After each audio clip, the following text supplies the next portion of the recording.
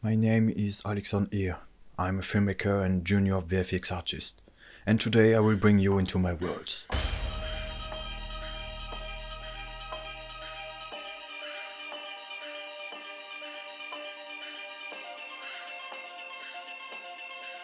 Cinematography is a huge part of my life. My mind is constantly immersed in this world. Everything in this world has its own particularity, from a simple look to the deepest places. My camera is always next to me and ready to explore the world, travel and meet kind people in their culture.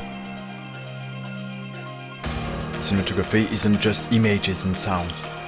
It captures and tells a story with feelings and emotions.